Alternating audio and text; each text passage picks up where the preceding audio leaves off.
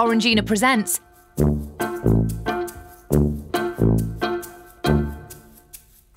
What they really thought. Stop looking me up and down. No, you already know what I look like. When the girls came onto the bus, my initial thoughts were, wow, they are stunning. I could not believe my luck.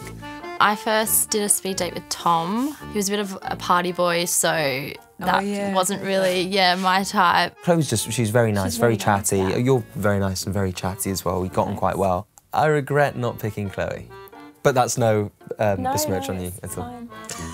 Yeah, she's really pretty. She is very pretty. Yeah. When I first met Diane, I think that was the first time my heart was ever really broken because obviously we had a connection. There was no like chemistry or like I fancy you kind of thing. So I was just like, get me off the bus. When you know that there's more girls sat downstairs as well, you are always a bit curious as to what is down there and what you want to see. So. What is down there? In the dark room downstairs, you know. What have they got lurking in the basement for you? Bring them up. Bring them up. Isn't he physically my type?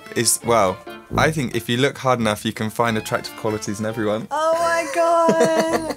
Kind of like the dark hair and like hair anywhere here. Just like Chewbacca. If Chewbacca was there, it'd be a totally different story. I feel like you're coming with me, getting off the bus now.